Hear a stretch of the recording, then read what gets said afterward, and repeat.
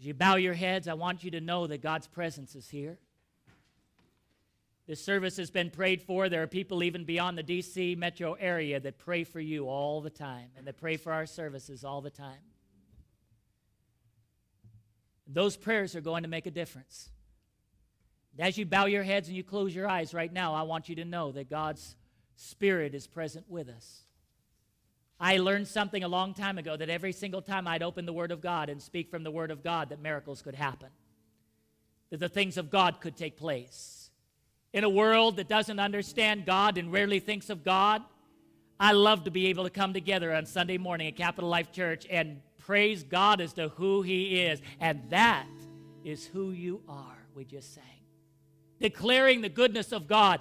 David said, "Oh, come, magnify the Lord with me." In a world that turns that magnifying glass around and tries to make God so small, oh, come, magnify Him. Because if you will magnify Him, you're not even getting close to how big He is. But it'll help you understand something. God's bigger than you can even fathom. That's why with whatever you're facing today, God's bigger. And He's not taken off guard by the things that have happened in your life. And He's bigger than the sins you've committed. And He's bigger than the failures you've had. And He's bigger than the thoughts that plague you. And He's bigger than your habits. And He's bigger than small thinking. God is awesome. And when there were those like Abraham and Moses and others and that we speak about in Scripture, and Ruth, and others, when we look at those in Scripture who dared to believe that they could magnify God in their generation, in other words, shout out that God is bigger, God is greater than we could ever know. When there were those that were obedient and faithful to do that, God shook nations, God shook governments, God shook families, God shook individuals. He could do that through you. So you're coming up on a week. It's called Monday through Friday work week, and you're back. Oh, great. What does God want to do? What does He want to do at that place you've been working? What does He want to do to give you the job that would be so anointed that you would say, this is like no other job I've ever had? What does God want to do? In the relationships that He's forming in your life, what does He want to do? Will you go after holiness? Will you say, my past is my past and it stops here? Behold, my God does a new thing in me and in my life. Heavenly Father, I pray that with everyone that's listening to my voice right now, your Holy Spirit will rest upon each one. God, I pray that the past will be let go of right now. Sometimes we don't know how to do that, but God, you know how. And in the name of Jesus, we will no longer relive or rehearse or recite or revisit the days of past, but instead, we will launch into the year 2008, stopping to believe and to remember that you are there, that in the beginning, it's all about you. God, give us holy consecration. God, give us a heart that's after righteousness. God, make Jesus as real to us as the breath that we breathe. God, wrap your arms around us. We want an intimate relationship with you where we know you as real as the breath that we breathe and the heart that beats in our chest. God, we don't want religion or tradition. We want relationship that is so vibrant where we can hear you whisper, where we can feel one touch of your finger and we move in that direction, where we meet your stride and miss nothing that you have for us, knowing, God, that it isn't about us being successful in the world sense of the definition, but it's all about us loving you and loving our neighbors and being used by you in our world, in our generation. Heavenly Father, I pray that you'll heal memories right now. See, God's healing you right now from things that go all the way back to your childhood. I declare you to be the healed of the Lord. Every word spoken over you, we bring those words down in the name of Jesus. We will not allow them to have their effect.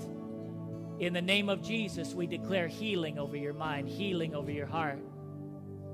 Brokenness is somebody touching you wrong. Be healed in the name of Jesus. Your God is on the scene right now.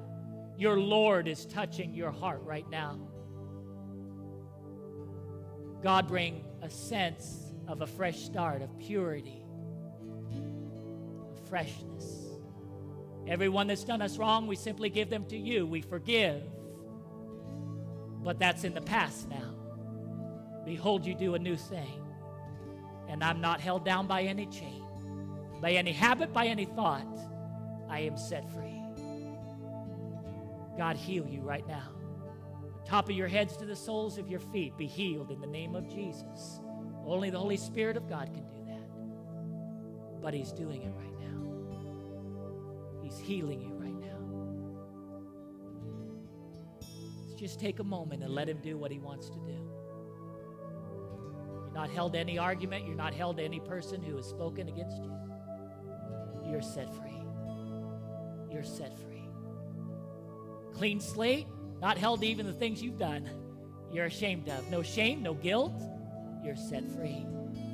Sins are taken away as far as the east is from the west, and they're buried in the deepest of seas. Your transgressions are not held against you. The blood of Jesus paid the price. And if you'll receive that, you are set free. You're here today, and you don't know whether you have a relationship with God. You're uncertain what would happen if you drew your last breath.